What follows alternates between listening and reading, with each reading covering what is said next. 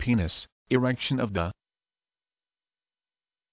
penis, erection of the state of the penis when it is filled with blood and becomes rigid. The penis contains two chambers called the corpora cavernosa, which run the length of the organ, are filled with spongy tissue, and are surrounded by a membrane called the tunica albuginea. The spongy tissue contains smooth muscles, fibrous tissues, spaces, veins, and arteries. The urethra, which is the channel for urine and ejaculate, runs along the underside of the corpora cavernosa. Erection begins with sensory and mental stimulation. Impulses from the brain and local nerves cause the muscles of the corpora cavernosa to relax, allowing blood to flow in and fill the open spaces. The blood creates pressure in the corpora cavernosa, making the penis expand. The tunica albuginea helps to trap the blood in the corpora cavernosa, thereby sustaining erection. Erection is reversed when muscles in the penis contract, stopping the inflow of blood and opening outflow channels.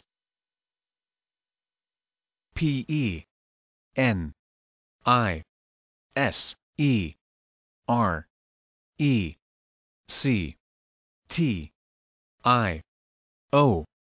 N-O-F-T-H-E.